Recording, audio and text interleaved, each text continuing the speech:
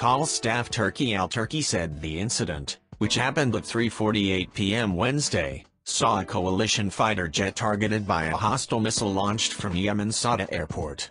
The jet managed to return fire as well as complete its mission, the Saudi press agency reported. Al-Turkey said the missile used was not part of the Yemeni air defense capabilities as they have been destroyed by the coalition, but evidence that the Iranian regime is continuing to smuggle qualitative field capabilities to the Houthis in a flagrant challenge to the world community resolutions, including UN Resolution No. 2216. He said that the possession of new air defense missiles at the hands of the terror organizations is considered a serious development and a direct threat to air navigation and relief and humanitarian trade.